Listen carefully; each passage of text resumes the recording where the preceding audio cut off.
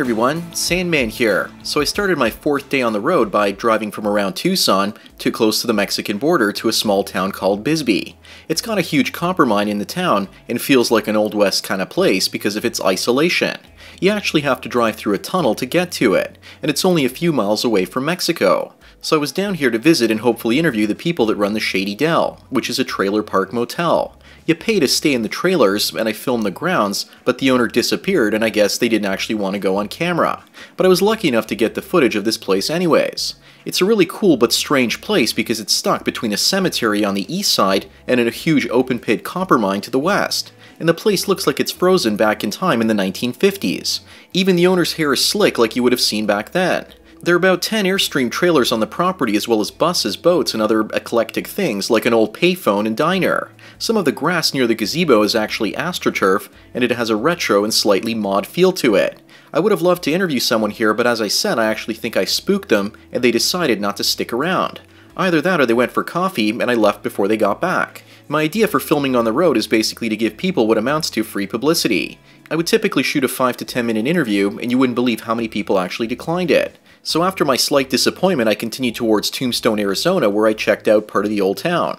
Here's yet another town that probably would have been a complete ghost town if it hadn't been for the tales of the shootout at the OK Corral. And in case you're wondering, I'm not going to show you that because the so-called location of that shootout is owned by someone and they do paid tours. But overall, the town does a good job at dressing people up like cowboys in costumes and selling tons of souvenirs. There are many shops, bars, restaurants, and places you can generally throw your money at. Again, I didn't find anyone to interview because the historian that everyone was pointing me towards wasn't actually in his shop, and he opens it whenever he feels like it. That's the kind of laid-back feel that I got from this place. You can tell that the locals live off of tourism, and everywhere you look, there's someone wanting to take you on a stagecoach ride, as well as sell you a cowboy hat or take you to the mine tours. Of all the so-called ghost towns I visited, this is the most commercialized, and I can tell you it's a cash cow based on the many restored blocks and stores. So after this, my next stop was to the Pima Air and Space Museum. Usually people come here to see the old Air Force One that LBJ and John F used to fly around on because they have them right here in the desert. But I wasn't there to see that specifically. I was more interested in 6 or 7 aircraft that were painted by different graffiti artists. I've seen thousands of pieces of graffiti in my lifetime, but never have I actually seen anyone paint graffiti on the side of an airplane.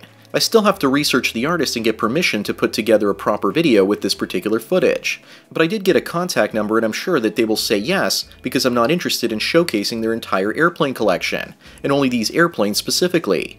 One day I'd like to see an artist or series of artists do graffiti paint on old trains. I think that would be really cool as well. So after I finished off here, I headed back to Biosphere 2. I was there the day before, but it closed at 4 o'clock, so today I was earlier because I didn't want to get locked out again.